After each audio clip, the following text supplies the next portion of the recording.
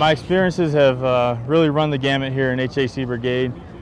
We started off with the CalFex back in April last year. We ran through Mountain Peak, where we instilled a lot of discipline in soldiers, and we really started to form the team there.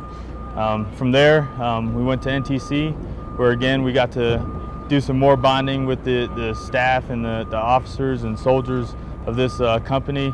And this company supports all the battalions in this brigade, and I can't say enough to highlight what we've done and where we've come since I first took command. And it's really a testament to all the soldiers, NCOs, and officers that I work with.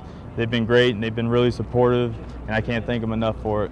Yeah, I think any HHC is a challenge, but especially this one. And like Colonel Capt said, most of the people outrank me, so humble leadership is definitely the name of the game.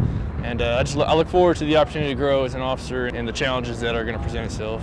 Line company, infantry line company is a lot different than this, but I realized that coming in, and like I said, I'm looking forward to the new challenge. This will be the first time in my career to get to work with MOSs other than infantry.